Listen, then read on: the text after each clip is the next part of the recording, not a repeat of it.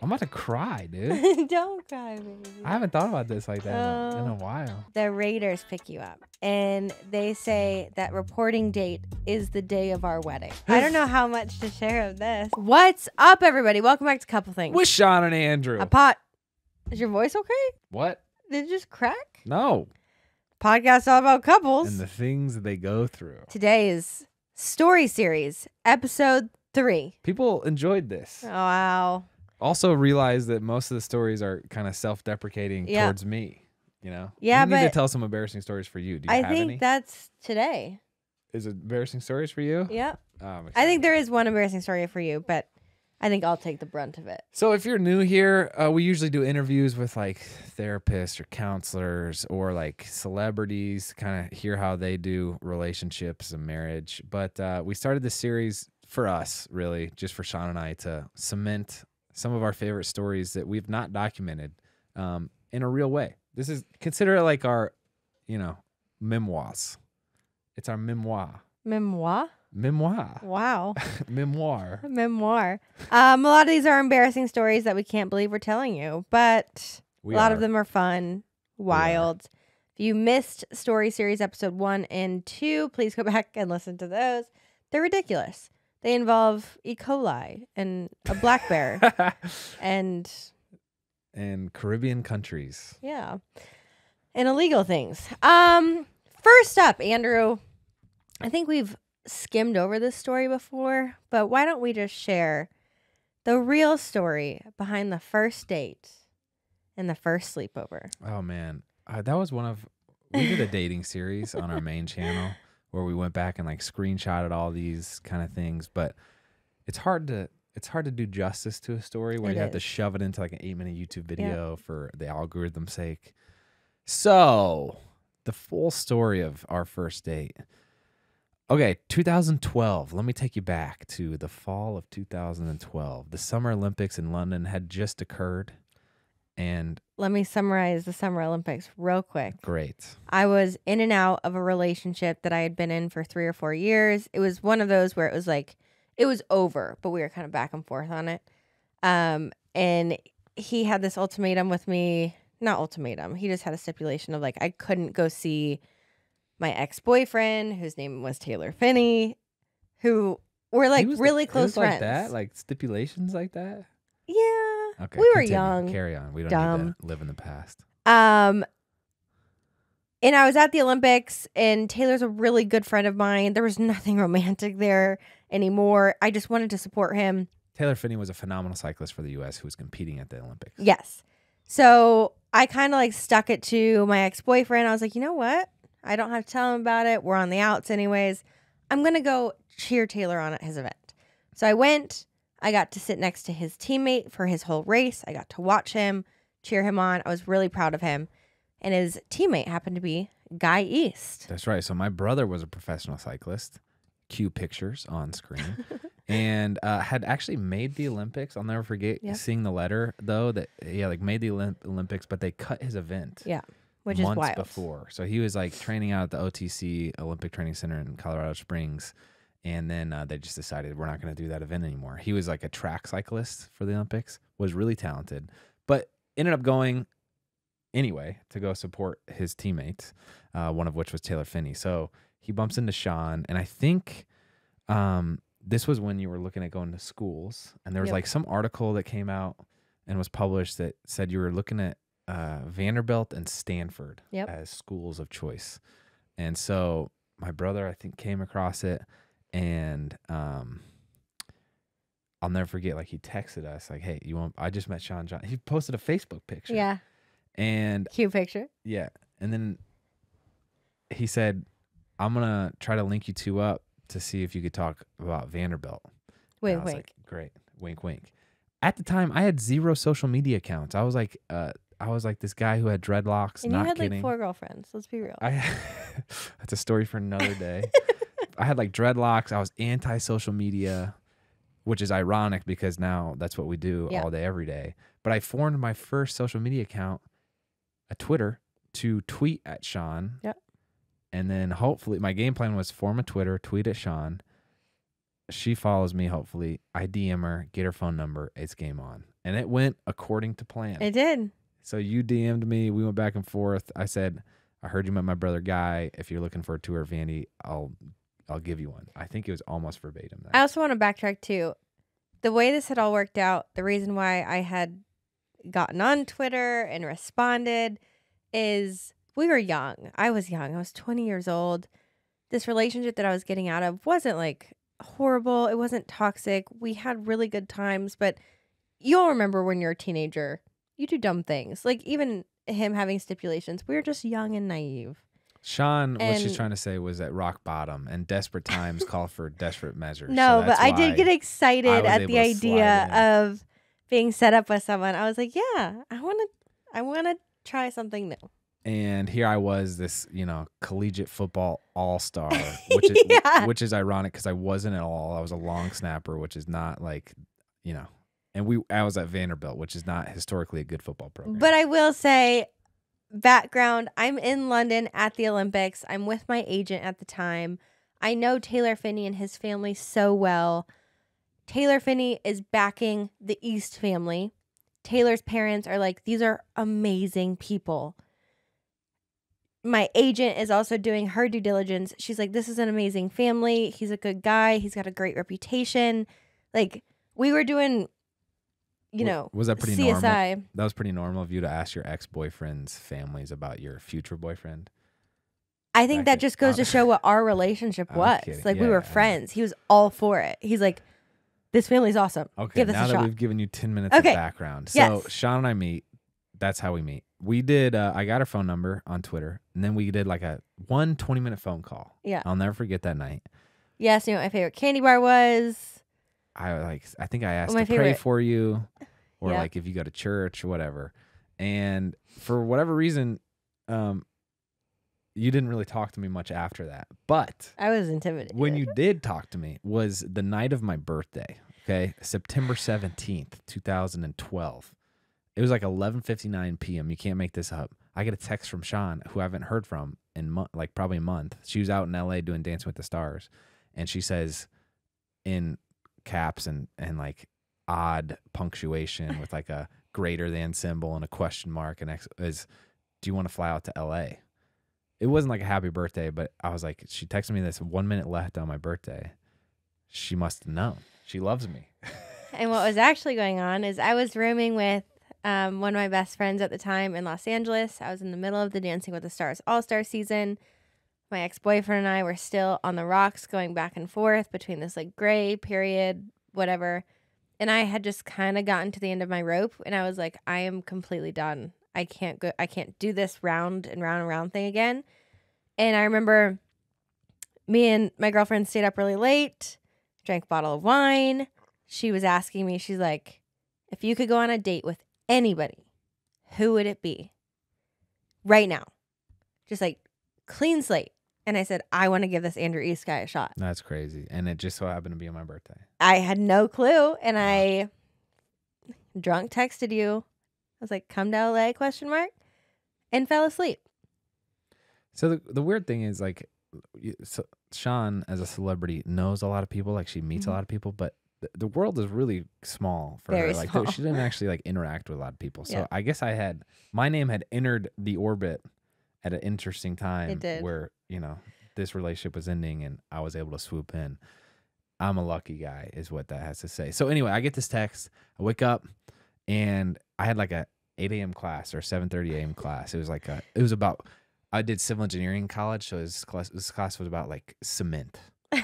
and or concrete and the benefits. I'm not kidding. I did a whole semester on that. So I'm like so excited that you sent me this text. I send my dad the screenshot of it and there's like the boys text of my brothers and dad. And they were like, you got to do it. And I was like, I'm in class. Which is wild. And it just so happened that week. So this is the fall. I'm playing college football. We pretty much are booked every weekend in the fall. Mm-hmm. But we had a bye week, so we didn't have a game that week, which happens once a year. Yeah. And it was that weekend. And so I was like, I'm in class, and we only have like 36 hours off for our bye week. I would need to leave soon. And my dad was like, I just bought you a plane ticket. Go. So I got up and left class.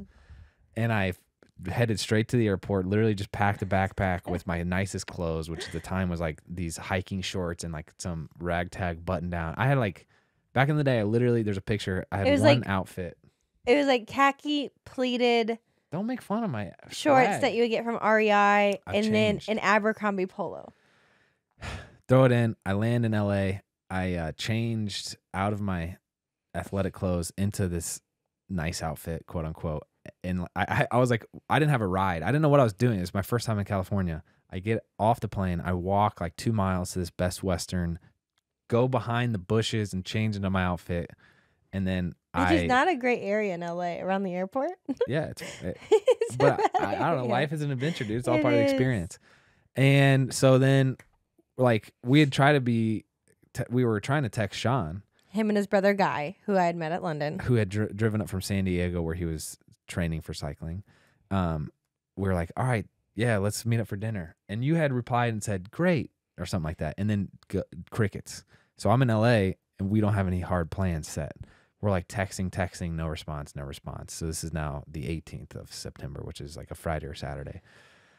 We show up to Shawn's apartment. So you'd send us your address. To give context, when he's texting me so I wake up the next morning and he's like, I'm on my way. And I got so nervous. And I was also like, oh my gosh. Which this is understandable. Kind of creepy, but also romantic. And I don't know what to expect. But then I was in Dancing with the Stars rehearsals all day. So like I didn't have my phone on me, nothing. Right. No, I didn't. Right. Dude.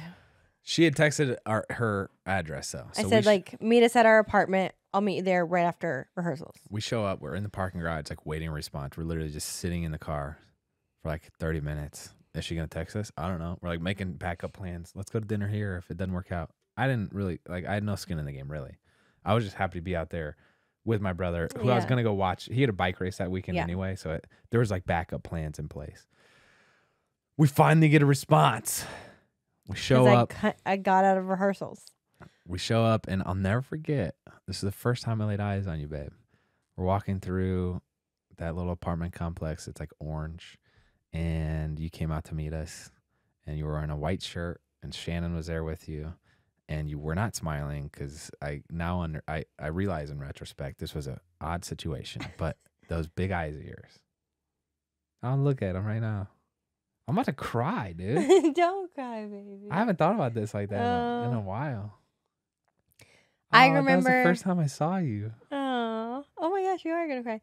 I remember it was a really stressful time because to put yourself into my shoes, coming off of a 4-year relationship, I was so guarded and I was so jaded, and living in Hollywood and coming off the Olympics, I didn't know if I could trust people. I had major trust issues. This guy just flew from one drunk text all the way across the country. Shoot your shot. I was exhausted from rehearsals with Derek Huff, where we were getting ready for the finale. It was close to the finale. I was with Shannon, all these things. And I was just like, what am I doing? Like, I have no time for this. Like, what am I doing? And I remember meeting you. We ended up, it was me, Shannon, Andrew, and Guy. So it wasn't like super intimate, and we were trying to be like very safe. We went to the Grove. Yeah, which is like a little outdoor farmer's market. You were in flip-flops. I'll never forget that. Yes. And you were like way shorter than I had expected you to be. Way shorter. But we had like a little bit of a walk down there. Yeah. We were trying to make small talk. And we were walking through the Grove in LA. We walked to the farmer's market. It was like dinner time. We ordered like 7 different dinners. Also, this was my 21st birthday. Yeah. And I never drank until I never drank until I was 21.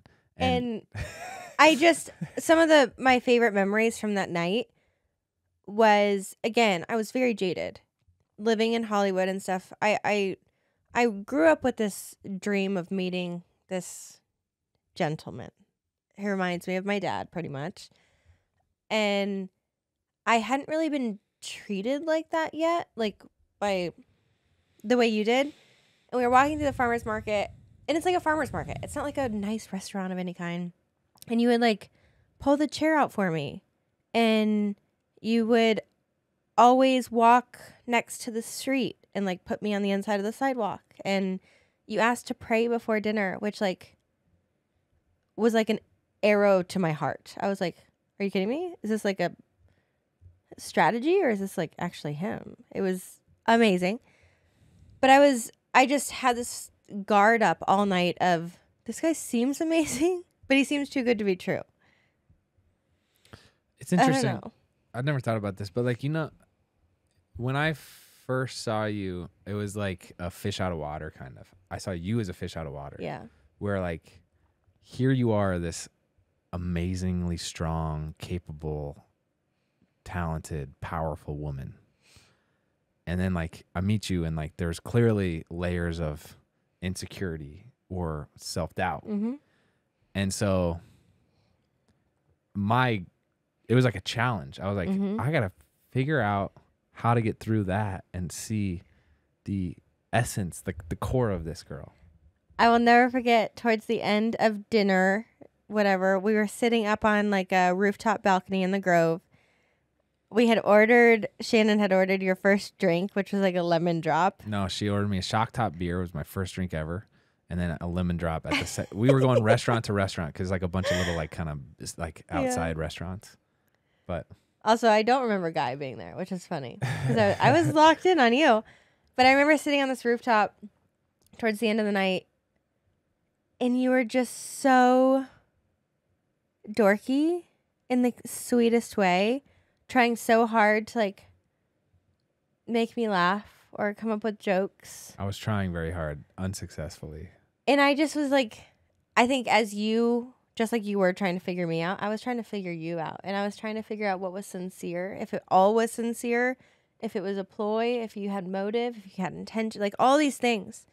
And I remember I can like picture you sitting with your smile and your kind of long hair. And there was this big Forever 21 sign behind you in the Grove.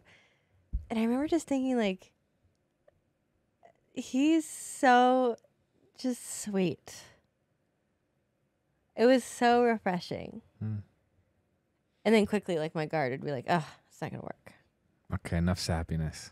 So at this point, we've gone to like 7 restaurants. Yeah. Shawn was essentially like pushing all the food that she wanted to eat but couldn't because she's going through Dance with the Stars, has all this body stuff going on me. So I'm stuffed. Had a lot of baggage that I wasn't willing to share at that night. It's my first time drinking alcohol. Guy and I are sitting there. You and Shannon were not drinking. We go to this last restaurant, Umami Burger, and they're like, it's, I don't know, not that late, but we were wrapping down the night.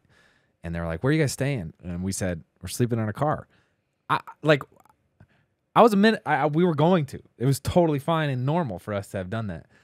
Then Shawn says, I got to go to the bathroom, and Shannon goes with her. So we're sitting there. We're like, wonder what they're talking about. And they come back. In the bathroom, we were like, do we offer, because we lived in an apartment. We had 3 bedrooms. And I was like, do we offer them a place to stay? Like, they seem genuine, but this seems like a cardinal sin that you don't do. Like, all these things. First time meeting. Whatever. And we were like, okay, we'll offer them a place to stay, whatever, just out of kindness. And we go back, and we're like, well, you can take, like, our guest bedroom if you want. And they were like, done. We would love that.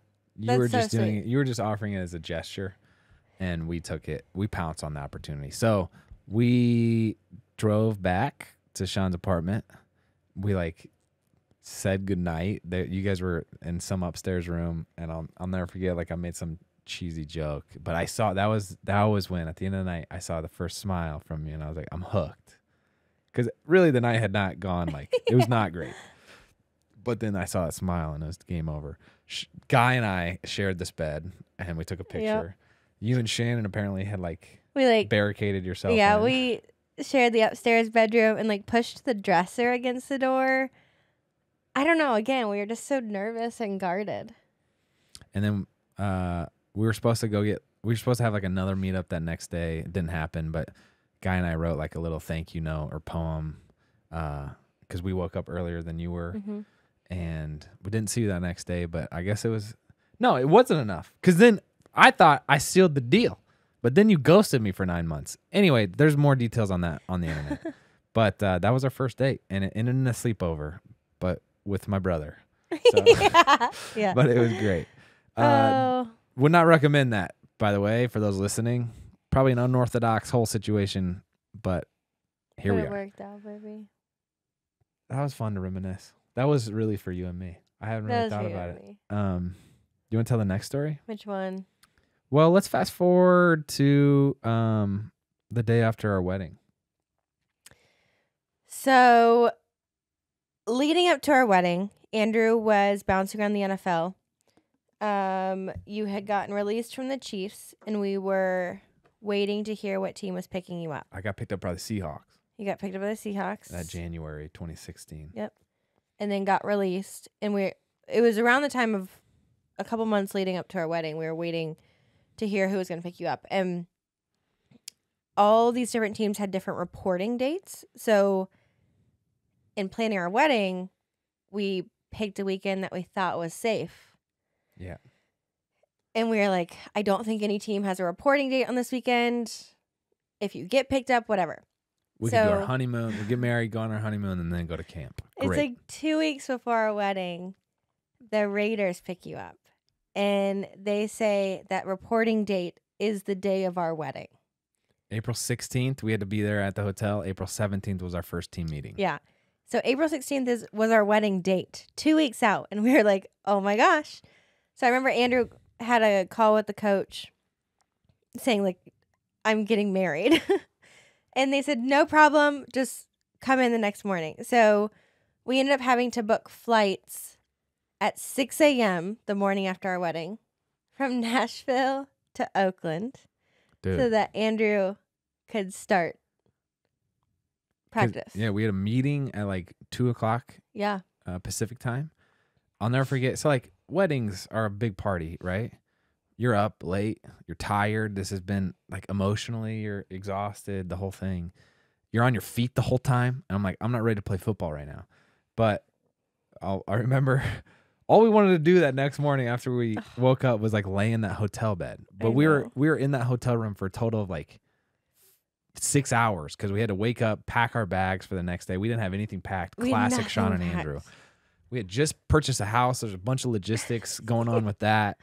And then there's like this whole wrap up of like getting all the party supplies back and deconstructed. Our families were, I will never forget getting the knock on the door at like 4 a.m. Oh my gosh. We had been asleep for maybe 2 hours.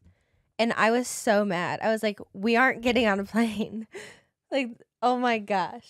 No, you were very supportive. You were not going to let me miss my No, first I was meeting, just exhausted. It was a long, so we said, and then we almost, the flight, I remember was packed first of all, and we almost missed it, or it was booked, or there were it was overbooked, and they were trying to kick us off for the next one, and I was like, we can't do it. Yeah.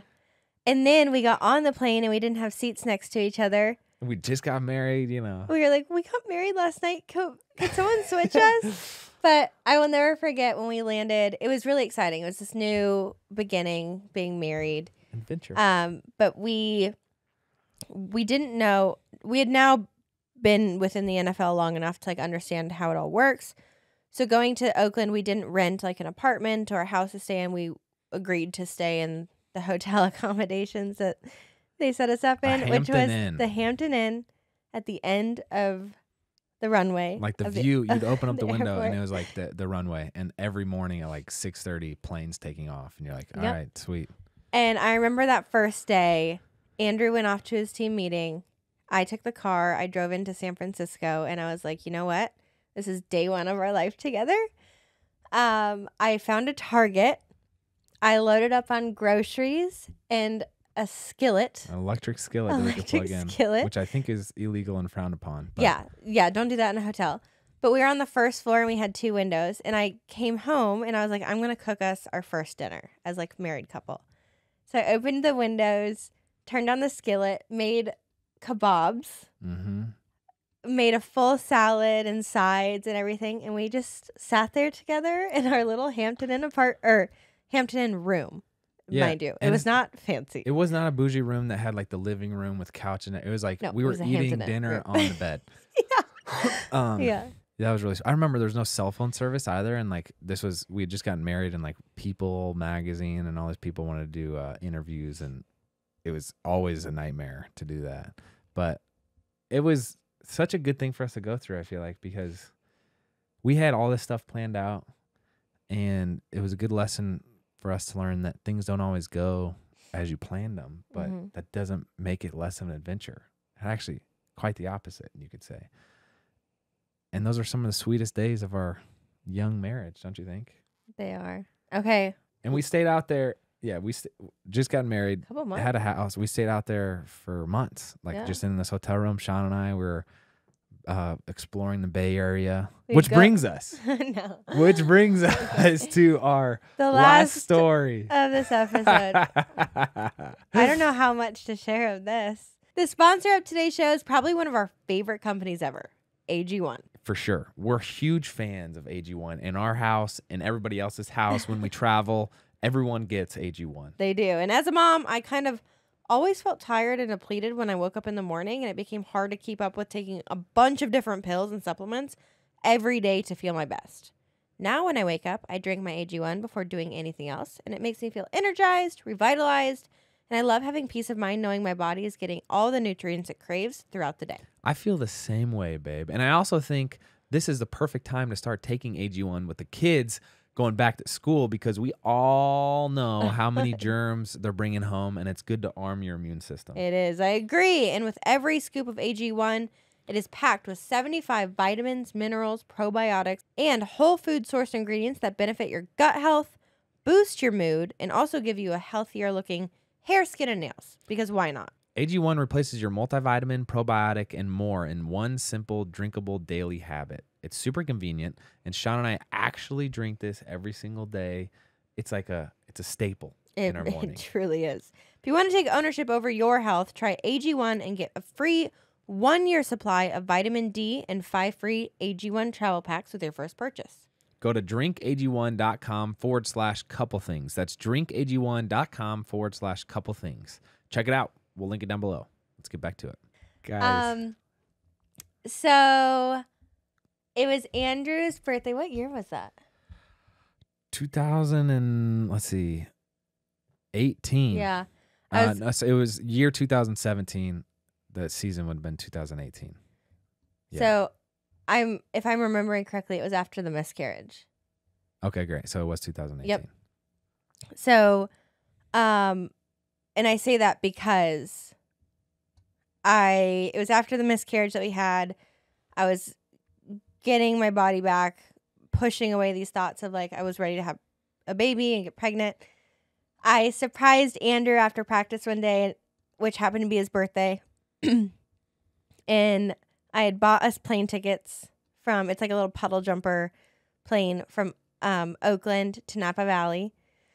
And he had no idea what we were doing. And I booked this beautiful little cottage. And I was like, we're just going to go do a day in Napa Valley. And I was like ready to like let loose and have fun with my husband and not worry about anything. And we get there and I have like a car service waiting for us that's going to drive us from like vineyard to vineyard to vineyard. I had planned out 5 vineyards. Essentially, it sounds way bougier than it is. In Napa, because you have these wine tastings, like instead of having an Uber, you'll just like book. There's like a bunch of like tour services that you book for like 6 hours. Yes. So I booked a bunch of like really nice tastings for us to go to, and we get to the first one, and I'm so excited just to be like spending time with you. It's been a wild year. Patroni in the cave. That was our first one. With the dog. I think her name was Daisy. Oh my gosh. We drove up to this first vineyard, which was like this cave in the side of the hills. Would you walk to like the check-in, like walk down the hill, you'll see the cave, and Daisy will meet you and she'll show you where to go. Huge Great Dane. And we're like, a dog? And they're like, yeah, Daisy. And it's this massive Great Dane. And she literally like meets you, turns around, and walks you where you're supposed to go. Whatever. So we start doing these tastings.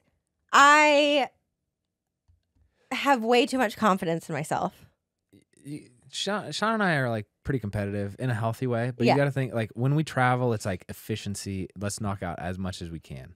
So Shawn had booked like 4 or 5 tastings. I remember getting in the car and the driver was like, "Wow, we got a full day. Are you sure you're up for this?" And we were like, "Yes." And at each tasting, you're probably getting like 2 to 3 glasses of total wine. And Shawn and I are lightweights. And if I drink 2 glasses, I'm tipsy. If I drink 3, I'm drunk. This is back in the day when we used to drink wine. Jeez, that was like a phase we went through, and now we don't really do that anymore. So we got to like the 3rd tasting. I mean, really, it was at the end of the 2nd where we're like, this is gonna be a haul. Andrew was like he was not finishing his like tasting glasses, and I was like, oh, come on, this is like the best wine, and I was drinking the rest of his. This is all very poor choices, guys. But we got to like the 3rd. I think we got to the 3rd one, which had this like petting zoo. Oh my gosh! And I will never forget. I was a goner. And oh man. So yeah, I had heard stories and was talking to the driver about like how we should do this. And he's like, well, you have a lot, so like make sure that you're either spitting out the wine after you taste it or not drinking the whole thing. Yep. Shawn took that as like a challenge, which is not a good thing. It's fine. And so we get to this 3rd one. We have a vlog about this. I think we got to pull that back and get some footage.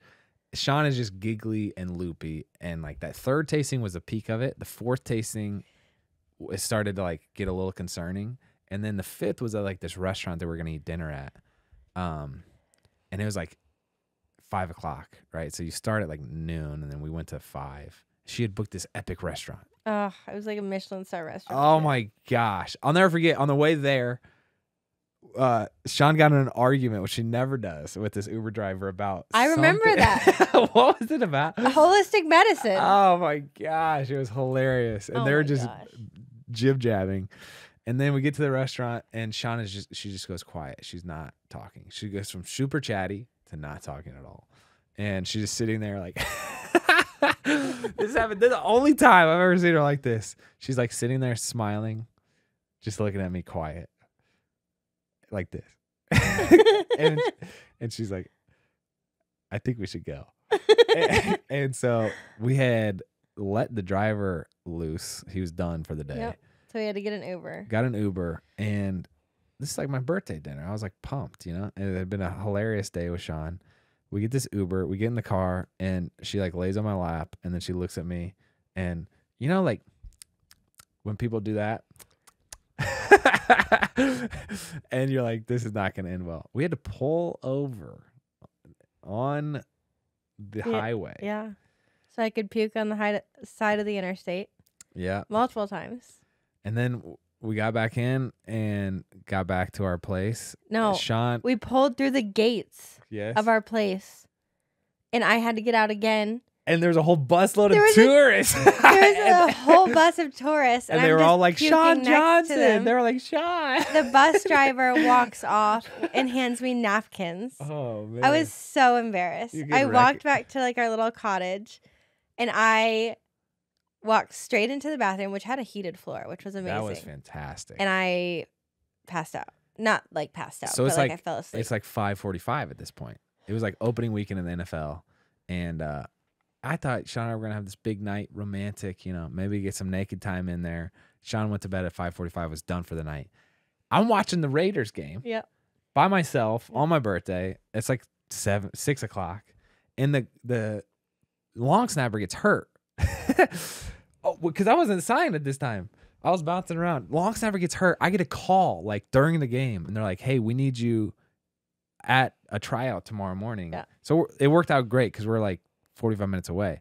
But we need you here tomorrow morning, like ready to go. We're going to sign you because this guy got hurt. This is another NFL just faux pas on my I've told so many. There's all these reasons why I didn't make the NFL, and it's becoming apparent that it's my fault. No wonder I didn't make it. We had just had this big day drinking wine, and I show up at this tryout. Would not recommend, but I had not drank that much wine. It was a crazy series of events, though. A memorable birthday for sure. The place you booked was beautiful, and I did not make the Raiders. Long story short, but it was not fun. Because of me. No. Oh. I guess we need to go. Yeah. We have like this whole list of stories. We've maybe told 10 out of 50. So I hope you're enjoying this series. Thank you for listening. I'm Andrew. I'm Shawn. And we are idiots. Yes. That's all we got. That's all we got. Till next time. See ya.